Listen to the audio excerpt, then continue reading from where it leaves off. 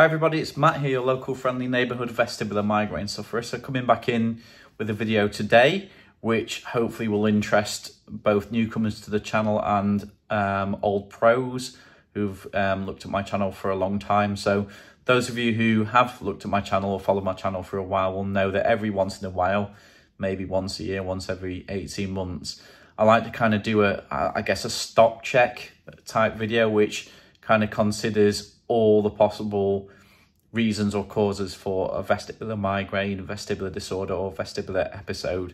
So my theory or hypothesis about what the causes are has changed over time. So as I've got to know more people or speak to different sufferers, there's been, new roads opening up in terms of possible causes, new theories to explore. So I think it makes sense to put them all into a single video, once every 18 months or so. So this is kind of the latest video then in my kind of theory of everything, as to my hypothesis, my view as to what is causing vestibular migraine, vestibular disorder, or vestibular illness. So those who are new to the channel, welcome. Hopefully you'll find this useful and it has the most up-to-date theory in it. And those of you who are revisiting the channel, welcome back. And if you are the latter, you will know that in the past I have talked about my kind of theory that vestibular migraine, or essentially vestibular symptoms that are being attributed to vestibular migraine, might not necessarily be anything to do with the vestibular system. So the reason why that I have put forward that hypothesis is because pretty much everyone I've spoken to who does not have a head injury or some kind of injury to the vestibular system, so putting them to one side, people who've not got injury or damage to the vestibular system, when they have their MRI scan on the vestibular nerves and the vestibular system, when they are feeling poorly with vestibular symptoms, pretty much 10 times out of 10, it shows no injury or inflammation or damage to the vestibular system or nerve. So that kind of led me down a road to think, well, if there's no physical effect on the vestibular system, then perhaps the vestibular system is not really the cause or the root cause of our problems. Maybe something else is going off in our body that gives us symptoms as if we had some kind of upset or damage to our vestibular system. So I have said before, and I still think this to this day, that it's possibly not anything to do with the vestibular system at all, and it might be some kind of damage or illness of our central nervous system. And I'm not saying that, as anything to worry about. It's not something that's going to kill us or make us drop dead. I think it's probably something that, well, hopefully, fingers crossed, science will get to the bottom of eventually. And the effect on the central nervous system could have been caused by anything, really. But my kind of gut instinct is probably inflammation, which I'm going to come on to in a minute. So what I'm going to do is I'm going to click over to a couple of slides. So the first slide has got basically a gingerbread man on it, and I'll talk through what some of the main causes probably are of vestibular migraine, or probably could be, likely could be causes. And then the second slide is basically a sort of table that's meant to be like a graph, which shows you that I think, in my opinion, everybody who suffers from vestibular disorder, everybody has a threshold, and I think we have to hit that threshold before we then get an attack of symptoms and then go into either short-term episode or a chronic episode. So to do that, I think the combination will be the combination of underlying conditions or causes, which we'll show you on the gingerbread man, plus then external factors, which I will show you on the graph, that come together to push us over a threshold, so we then have an attack and have vestibular symptoms. So I hope that makes sense. It should make more sense as well once I go to the little diagram. So starting off, as I said, with the gingerbread man. So clicking over now. So as you can see, our gingerbread man friend is with us on screen. I probably should have used a gingerbread woman, to be honest, because of something specific I'm going to speak about in a minute, which is around hormones. But anyway, we are where we are, but I thought he looked like a friendly gingerbread chap. So nice on a gloomy, rainy day in March. So as you can see in here in the black boxes, I've listed some of the things that I think are quite likely to be potential causes of vestibular migraine, but of course these are things that are underlying kind of conditions that a vestibular migraine sufferer will have one or more of, and then the final kind of then spark that ignites an illness is then external factors that combine with these underlying symptoms to then cause an attack.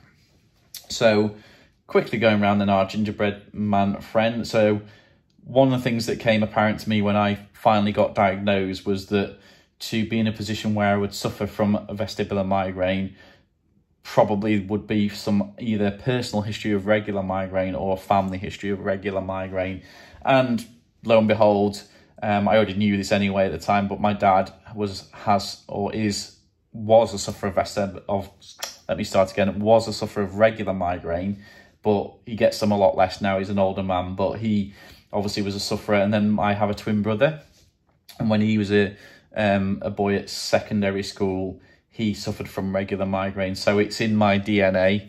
There's family history of migraine.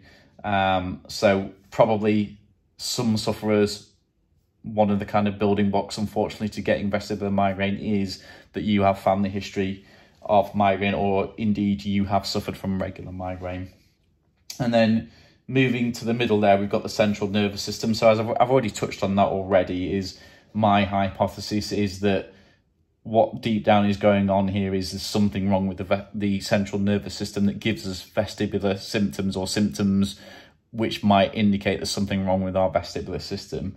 But it could also be then the central nervous system is upsetting the vestibular system. It's just something that doesn't show up on a scan, or no test can really be done to pinpoint that that's what's going on. So central nervous system issue, it wouldn't at all surprise me if that was one of the root causes of what's wrong with us. And then linked to that, the other side of the gingerbread man now on the right hand side is inflammation. So something that can disrupt the central nervous system is inflammation. So in my case, I'm a long time sufferer of IBS, a fantastic condition to have. I feel so grateful for having that condition. But anyway, that causes inflammation. It's caused by inflammation. It's a vicious circle of inflammation. So if you have some form of inflammation like IBS, in my book, it's probably no surprise that that might cause some kind of disturbance to the central nervous system, or indeed the vestibular system. So I would get that down there as a probable cause, linked to inflammation, but not kind of directly, but I guess it probably can cause inflammation at certain times of the month or the year, is hormone changes. So hormones for me is something that became apparent the more I spoke to different people through my videos, so in the comments, or if I got to know them personally. And I'm afraid, unfortunately, for all the lovely girls out there, unfortunately, hormones seems to be a big player for women who suffer from vestibular migraine. So what became apparent is that symptoms would occur, or an episode would occur, for example, during the menstrual cycle, or at times of hormone change. Some cases, some women, for example, when they got pregnant. So hormones clearly play an issue, and particularly, unfortunately, with women. So it must be, for example, that maybe there's something in estrogen that then causes some kind of inflammation, or causes some reaction in the body that can then manifest or result in vestibular type symptoms. I think as well, it's no coincidence, is it, that the disease, or the illness I should say, many years ago was known as floating women's disease, and floating because they felt like derealization or dizziness, and it was nicknamed that. And it's no surprise it was given a name that has women in it, because unfortunately in the majority of sufferers are women, unfortunately, and my theory is that the reason that the majority of sufferers are women is because of female hormones, estrogen, etc., etc. So if it's a particular time of month, then some women are probably much more likely to have vestibular symptoms than if it was not the time of the month. And of course, I think there has been quite a lot of research to link regular migraine to hormones, particularly in women. So Then moving up, we've got a couple of weirder ones on here. So I've got piercings. So I've done a video on this a few years ago, but I think there is some research to suggest piercings and things like piercings, which are external things that go into your body. So piercings, an obvious one, can cause problems for the body. They can cause, obviously, inflammation, but who knows, maybe as well the body kind of doesn't really like something foreign being in it. But anyway, if we link it in with inflammation, it makes sense then that that could cause inflammation that could then lead to some kind of vestibular symptoms. And equally, teeth are on here because I've done a video on that before as well, that fillings or bad teeth or a combination of both could cause vestibular distress of some sort. So if you think about it, the teeth are really quite close to the vestibular system, or the ears in particular. And if you get trouble with them, that can spread. You know, it is known that bad teeth could cause deaths in the olden days. It could lead to all sorts of problems in the body that then killed people. So it's logical to think that even in this modern era, if you've got a dodgy tooth or a filling that's not behaving right, or the metal in the filling, for example, causes problems in your body, like inflammation. Again, I keep coming back to that one. It's a key word, isn't it? A key thing, but it makes sense then that could disturb the vestibular system or give you vestibular symptoms. So I remember when I went to see a chiro, he was a really knowledgeable guy, and he sort of did a few tests on a tooth. He did put gloves on. He didn't just slam his hand in my mouth, but he put gloves on and pressing on a certain tooth, which wasn't causing me any problems, but I did know it was an older filling. When he did that, I couldn't do the regular sort of push away chiro type things when he was pushing it, which suggested it was having some kind of impact on my body in some way. So his recommendation was to, if you have metal fillings, and certainly older metal based fillings, to get them replaced with, I can't remember what he recommended now. Fortunately, the tooth and filling he was pushing on with me did get replaced a few years after that. So I remember I didn't say anything, but I was quite sort of secretly a little bit relieved deep down when they said they were going to replace that filling, because I thought, well, okay, hopefully that then rules out and gets rid of any potential for that tooth to have been causing my vestibular issues. So teeth and piercings, a bit of a strange one, a bit left field, but there is some research to suggest they could cause vestibular migraine or vestibular disorder type problems. Perhaps a more obvious one on here, which has come to the fore in more recent years, is neck problems or stiff neck, or again, inflammation in the neck. So it makes sense, doesn't it? Because the neck is really close to the vestibular system. So I don't think this one's crackpot, and I think it's probably, I wouldn't be surprised if it's a cause for, let's say, 20% of people who've got vestibular issues. So quite a few people I've spoken to down the years who are vestibular sufferers have mentioned they've got neck issues. I have had neck issues. I kind of to this day still have a stiff neck, and try and do exercises for it and that kind of thing. It's quite a common problem in the modern era, always looking at bloody phones or looking at your computer, sat in desk work all day. So it's no surprise, is it, that it's the necks, modern people's necks are not doing so well. Let's say that. And within the neck, of course, there's a number. The trapezius muscle comes all the way up the back of your head. You've got is it sterniomastoid muscles, the ones that come down in front of your neck, below your throat. Those big muscles that control the movement of your head. So obviously, if they are in poor posture, they're going to get upset, tense, tight, sore, and there's going to be, again, the buzzword inflammation probably going off in there as well. So it's no surprise that perhaps could be obstructive to the functioning of the vestibular system without actually causing any obvious damage or disturbance to the vestibular system that would show up on the scan. So neck, I think, is a crucial one, and something that if you do have symptoms and you realise, oh, actually my neck isn't great, something to explore to get sorted, some physio, chiro, whatever it may be. So neck is on there. And then we're coming to the end now of my main sort of list here on the gingerbread man. So virus or an injury. So when I first had a vestibular episode, it was never actually diagnosed, but they speculated it could have been triggered by a virus or kind of like a long-term effect of a virus. And I have spoke to a number of people who got vestibular symptoms after being poorly with something. A common one is labyrinthitis, because that does actually disrupt the vestibular system. So virus, I think, certainly can be a key underlying cause to why we then go on to get vestibular disorder or symptoms or illness. Then I've said there injury as well. So an obvious one, isn't it? If you unfortunately suffer a head injury, then of course that could disrupt the vestibular system. And that's one where you might see evidence for that on a scan or something like that. And then the final one at the top there, which is one, this is something that,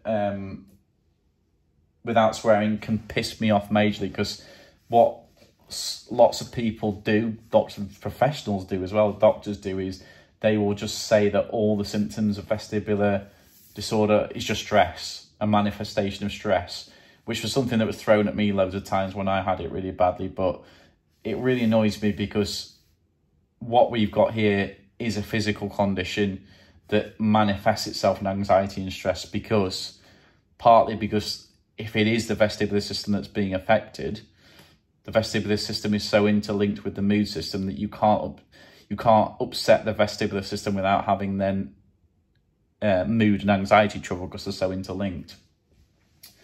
So for me, you cannot just summarize all of this illness as just being a manifestation of stress and anxiety.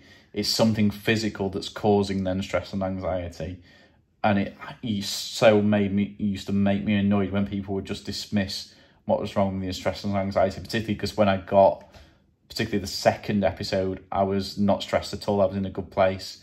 My football club was almost promoted to the Premier League, so I was not stressed at all.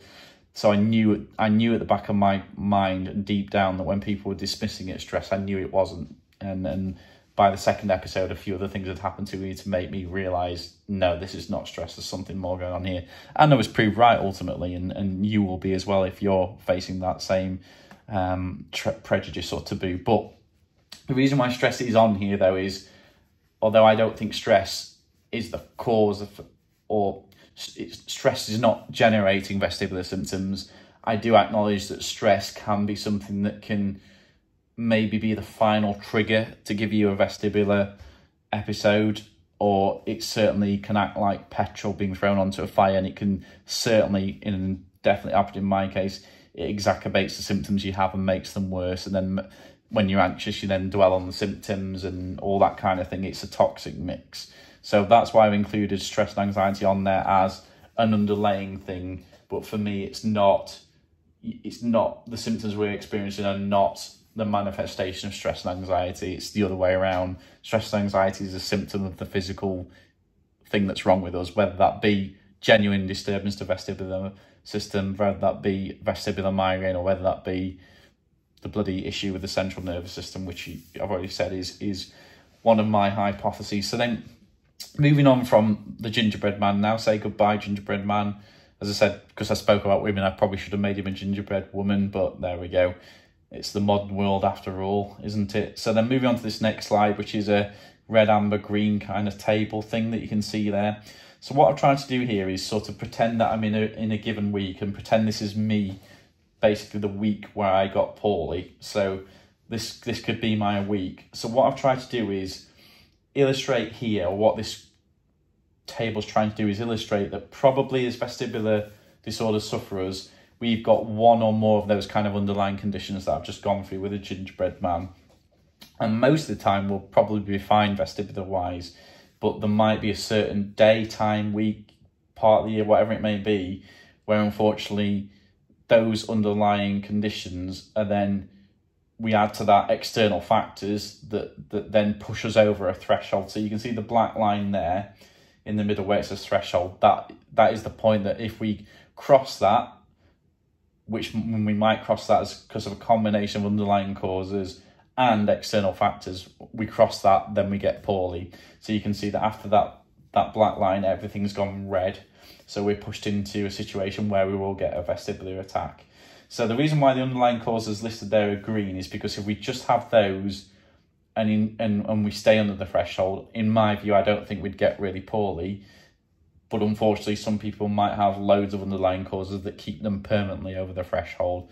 Hope to God not, and hopefully some of those can get treated so you drop below the threshold.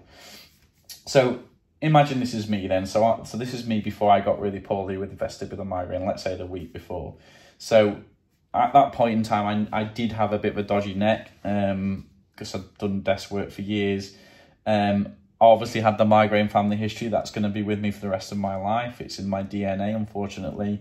And then inflammation. So I've listed that down there as something I would have probably had going on all the time because I did suffer from IBS and I hadn't really looked into my diet then, which I have done now to try and minimise that inflammation. So let's say my average day, I would probably have those 3 underlying causes going off. It might be you have more. Obviously, if you're a woman, you probably would be adding hormones in there at certain times of the month, etc.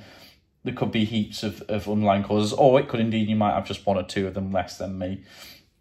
But then you can see as we progress through the week, everything's A-okay as far as just the underlying things are there, but I'm not hit the threshold. But then, as you can see, when we get to Saturday, this is where, you know, we hit the critical point, because I've obviously got my regular underlying stuff. So my bad neck, migraine family history, always going to be there. Inflammation, always there. But then unfortunately, on Friday night, I had a late night.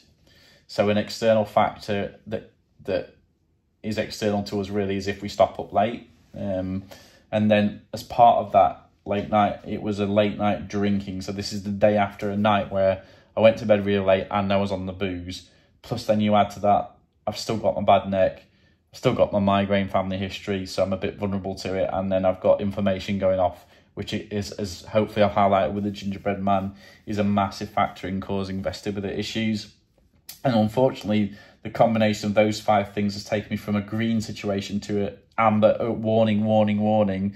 But then unfortunately, I crossed the threshold on this Saturday because I then went to the football and I put myself in a situation where there was other external factors. So namely the bright floodlights that's shining on the pitch and the movement of the players and the ball, a lot of movement. And then of course the movement of people in the stand around me. So that is kind of the final straw here that pushes me over the threshold and means I get poorly. So you can see that the equal sign, then we move into vestibular episode. So hopefully that sets out actually that if you can actually stay beneath that threshold and tackle some of these things. So if you can get treatment for your bad neck and that gets a lot better, that's out of the equation. Then let's say that you quit booze. I'm not saying you should. I still booze on a Friday and sometimes on a Saturday. But let's say hypothetically we quit booze. That takes an external factor out of the equation that could cause us to hit our threshold. So the trick is to really try and keep below your threshold. And there's all of those things that are there, even the underlying things can be treated to keep you below that threshold. So external factors, I've classed here. There's no real science to it, but I'm saying they're things that maybe are not necessarily something that goes on in your body. They're things that are external to your body that can then, if they mix with the underlying causes, you can see the evil equation at the bottom there. Underlying causes plus external factors equals vestibular episode. So external factors, I've said, are light, obviously supermarkets, photophobia, known common symptom with regular migraine. But if you go into a situation where there's lots of light, it can trigger symptoms. Motion, which I've already mentioned, light and motion at the football, no good for me. Alcohol, which is what I'd done the night before my attack. I'd been on the booze, then had a late night, then I went into a situation with light and motion. Lack of sleep, as I said, because I had the late night. Stress I've added in here as well, because stress is kind of internal to the person, isn't it, in terms of you feel stress inside you, but stress is also an external factor that can be removed. So let's say that you had a really important meeting at work, but that meeting's over and gone, then that stress has hopefully gone away. So it can be an external factor, so it's on there. And the final one on there is weather, which I have done a video on. So I've noticed, because we've got into March now, we're at the cusp of moving from late winter into spring. So the pressure changes in the barometric pressure and the light that comes with that are certainly things that can stir my symptoms up. And my one true vestibular love as well, who I've known for a long time now and got to know through these videos, she also experiences symptoms at this time of year with the light and the change in pressure, and sure many of you do. And I have done a video on that as well, so look through my back catalogue if you want to hear more on that. But again, it's external, that's not insiders. That's something external that can, once added to the stuff we've got going on inside us, can cause you to go over the threshold and then have, unfortunately, a vestibular attack.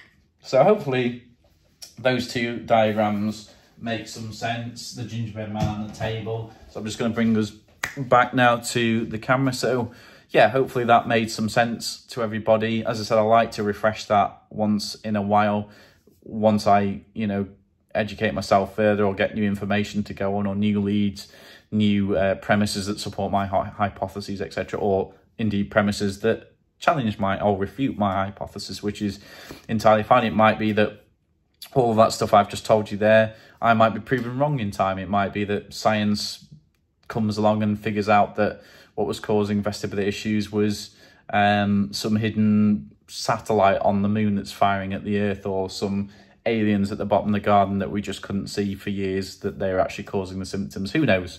Who knows what science will materialise? But hopefully you found that useful.